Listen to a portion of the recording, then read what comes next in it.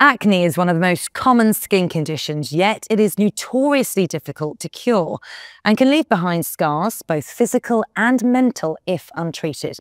However, new studies show that dermocosmetic skincare specifically formulated for those prone to acne, like the Roche-Posay Effaclar range, plays an important role in keeping skin in a good condition and help improve patient compliance alongside medical treatments. I'm joined by consultant dermatologist Dr Anjali Mahto and her former patient, Alice Living. Thank you so much for joining us. Dr Mahto, let's start with you. There is a real link between acne and a psychological impact, both the active acne and scars, if left untreated. That's absolutely right. I think we hugely underestimate that your acne patient will have problems with confidence, self-esteem, and actually their own mental wellness that goes along with that. So about 50% of patients who suffer with acne will socially isolate themselves. And then for those patients that actually eventually get to us, about 40% of those don't actually complete their acne treatments because of side effects of medication. Dr Mahto, skincare has come such a long way and there is so much choice. It can be hard to navigate. What would you say is key for someone with acne? And what do we mean by dermocosmetic? So when we think about dermocosmetics, what we're actually talking about is skincare products. But these products are clinically tested and they've got dermatologically active ingredients in them. So what a lot of these products can do is they can be built into an acne treatment plan or an acne routine. La Roche-Posay is the UK's #1 dermatologist recommended brand and has an expert range to target these skincare needs identified in a recent paper on the use of dermocosmetics in acne management. Dr Mahto, can you share more about why you include a skincare recommendation for your patients? It's really important to give skincare advice alongside our medical treatment plans. The reason for that is a lot of the skincare is supplementary to the things that we would prescribe or do in clinic.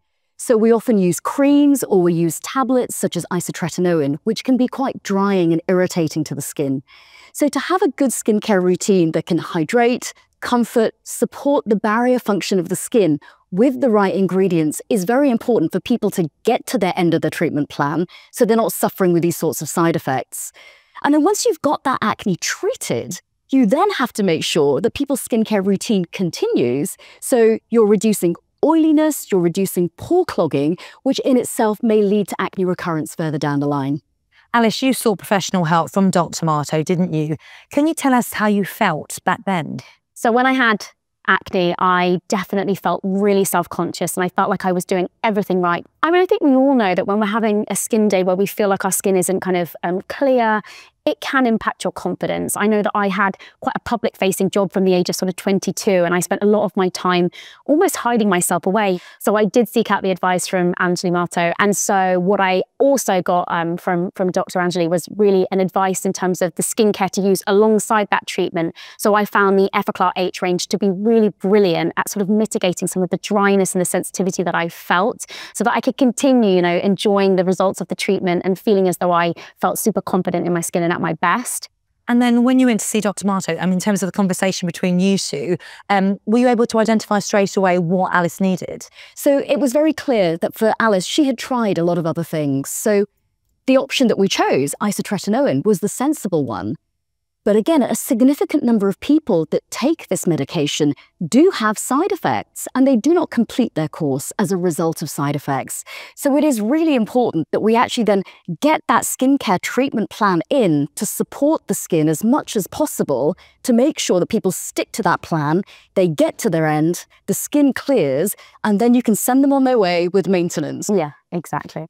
Alice, you are now post-acne. How does having clear skin make a difference to how you feel? So I'm 2 years on from treatment and I have continued to see the benefits of having clear skin. It has made me feel so much more confident and happy in myself. I've continued using the Effaclar range as well, which has really helped me to kind of maintain those benefits. I use Effaclar H in the evenings for that kind of real nourishing feeling, but I also use Effaclar Duo Plus Ms in the morning, which helps with kind of that safety blanket feeling of continuing the results of clear skin for me. And for you, Anjali, having a product that you can kind of recommend and that works, it's great as a dermatologist to be able to do that. It is.